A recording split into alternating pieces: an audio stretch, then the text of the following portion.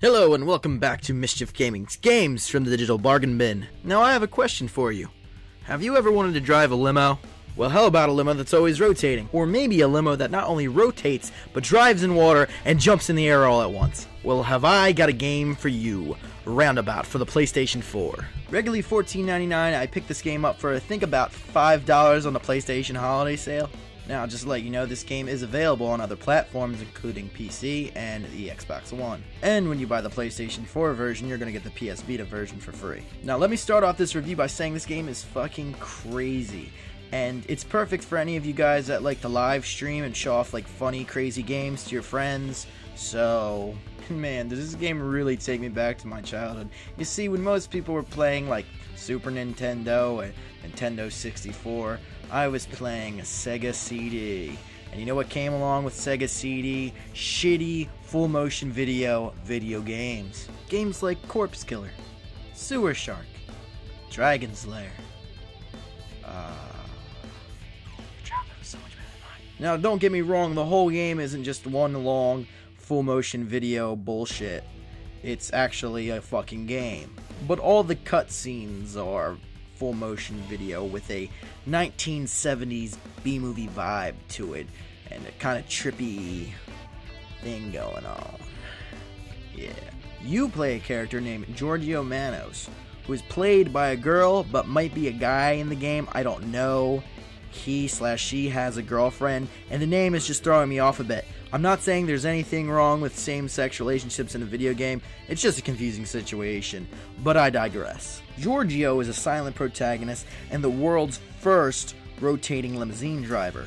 What the fuck does that mean, you ask? Well, the limo you have to drive around is always spinning, which actually makes for some pretty challenging gameplay. Driving the limo at first is pretty difficult, but it gets easier as you go through the game. The world is full of obstacles to overcome as you drive strange characters around to their desired destinations. You'll come across the weirdest of weirdos, from little kids to tripped out skeletons, all of them with laughably bad acting. You might even come across like the same actor portraying like a different character a few times in this game.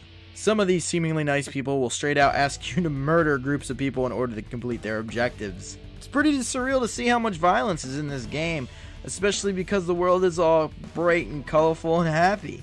And then you just see people fucking exploding everywhere as you drive over them with your fucking spinning limousine. You can kill as many people as you want, but if you destroy a man's car, that's like a felony or something. Like you'll get prosecuted and they want to arrest your ass and shit, but kill some people, that's alright. It's okay. Cool with that, baby. You know what's a really good idea? How about we drive around high in this spinning limousine? Yeah.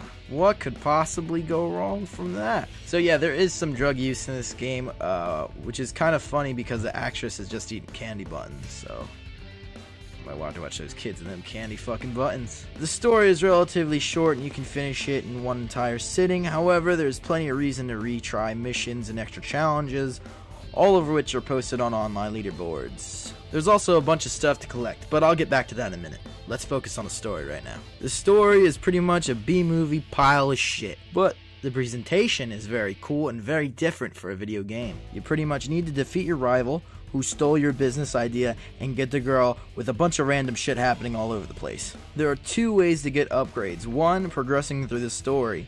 Two, completing certain challenges or requirements that the game asks you to do, which aren't necessary to get through the game. One of the most important and useful abilities is the ability to jump, and it's the only ability that's able to stay with your car throughout the whole game. You see, you start off the game with one ability, the slowdown feature, which allows you to understand how to get through trickier spots by slowing down time, of course. Then you hit a certain part of the game which unlocks the jump functionality, so you can slow down and jump. Any upgrade you get on after that would replace the slowdown functionality, so you'll always have an ability and the jump functionality. Other abilities include the ability to drive in water and the ability to make your car smaller for a certain amount of time. There's also a bunch of other ones, but I'll let you find that out on your own. Now you might be saying, so what, my car can jump, what the hell does that do? You know, what does that do for me? You know? Well, I'll tell you what it does for you. You can jump on buildings like a motherfucking boss. No, I'm not kidding, you can jump on buildings and shit, it's crazy.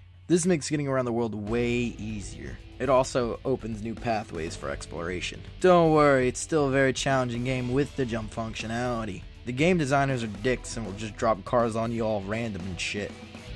Yeah. It's real fucking fair, you bunch of fucking assholes. Now your car can and will blow up if you hit too much shit.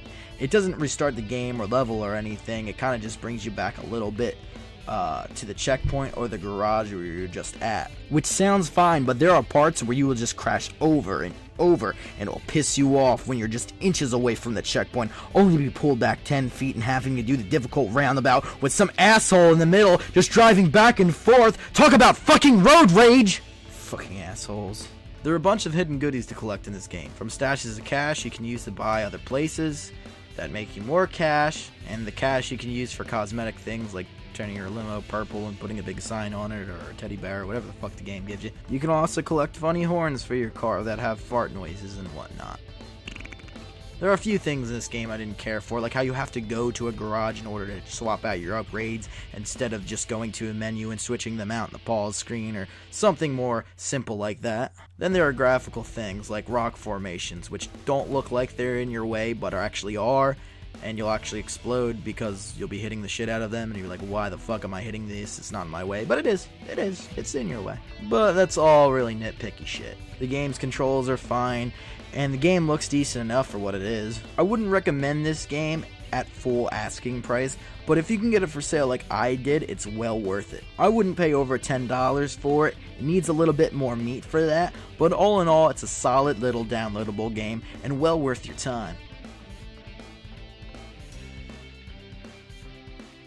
Hey guys, I'm Bob Zombie. Thank you for watching this episode of Mischief Gaming. If you like it, please be sure to subscribe. I'm going to link my other videos here if you're interested. I have my recent review of Bread Pub Brawlers, what a piece of shit, and I'm probably going to link maybe a Resident Evil, something over there. Either a review or a top 10, but yeah.